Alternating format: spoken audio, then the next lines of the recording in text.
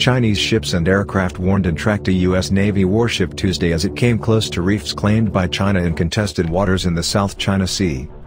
Cui Tiankai, the Chinese ambassador to the United States, told CNN's Christiane Amanpour in an exclusive interview that the U.S. operation is a very serious provocation, politically and militarily, and the country's foreign ministry summoned Max Baucus, the U.S. ambassador to China, to express its strong discontent over the patrol. Cui said it was a clear attempt by Washington to militarize the region. It is a very absurd and even hypocritical position to ask others not to militarize the region while oneself is sending military vessels there so frequently. A U.S. defense official told CNN that the destroyer USS Lawson conducted a transit within 12 nautical miles of 5 reefs claimed by Beijing, including Subi Reef, in the Spratly Islands on Tuesday morning. The operation put the ship within an area that would be considered Chinese sovereign territory if the United States recognized the man-made islands as being Chinese territory, the official said. The United States hadn't breached the 12-mile limit since China began massive dredging operations to turn the reefs into artificial islands in 2014, even though maritime law doesn't usually accord territorial waters to islands built on previously submerged reefs. U.S. Defense Secretary Ash Carter, testifying before a Senate panel, said the missions would continue. "We will fly, sail and operate wherever international law permits and whenever our operational needs require," he said.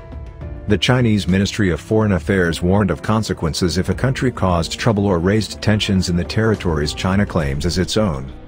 If any country thinks that, through some gimmicks, they will be able to interfere with or even prevent China from engaging in reasonable, legitimate and legal activities in its own territories, I want to suggest those countries give up such fantasy, ministry spokesman Lu Kang said.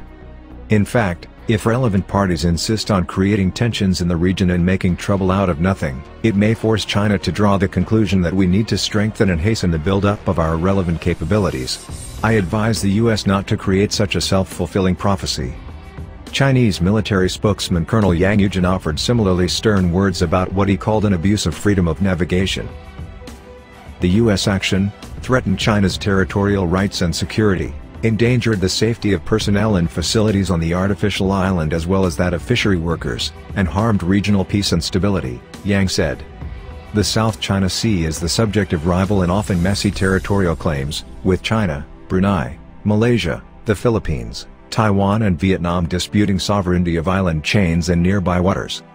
In little more than 18 months, China has reclaimed more than 2,000 acres at 3 main locations in the Spratly Islands, Subi, Mischief and Fiery Cross Reefs, where it's building airstrips thought to be capable of handling bombers. The Ministry of Foreign Affairs reiterated that its activity in the South China Sea didn't affect freedom of navigation by sea or air but said it held indisputable sovereignty over the Spratly Islands and its nearby waters. China is resolutely opposed to any country damaging China's sovereignty and security interest in the name of freedom of navigation and overflight, it said. In May, a U.S. surveillance plane carrying a CNN crew swooped over the Spratly Islands, triggering 8 warnings from the Chinese Navy to back off.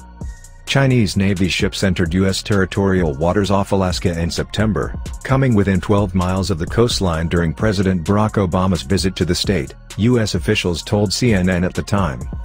The officials said that China's actions were consistent with innocent passage under international maritime law.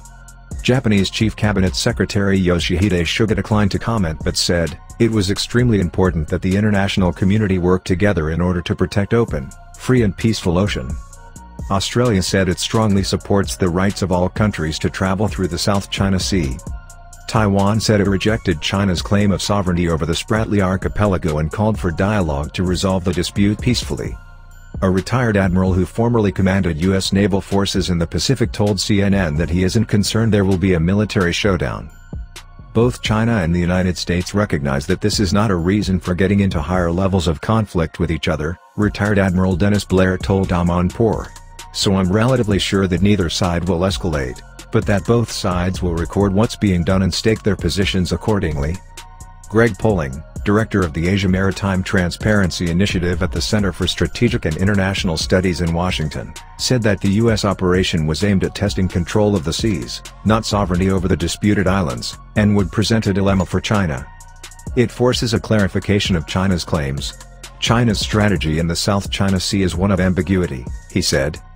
Poling said under maritime law, artificial islands were not usually afforded the 12-mile territorial zone, and that the U.S. Navy deliberately chose to send the destroyer near Subi Reef for this reason. Before China's recent land reclamation, both Subi and Mischief Reefs were submerged at high tide, while a sandbar was visible at high tide at Fiery Cross Reef, which could make its legal status more ambiguous. So if Beijing objects by saying to the US "you're in our territorial sea," then the US can respond by saying there's no such thing as a territorial sea for an artificial island, Poling said. He said the decision to go ahead with the mission follows months of discussion in Washington and likely followed Chinese President Xi Jinping's trip there last month, which made little headway on the issue of the South China Sea.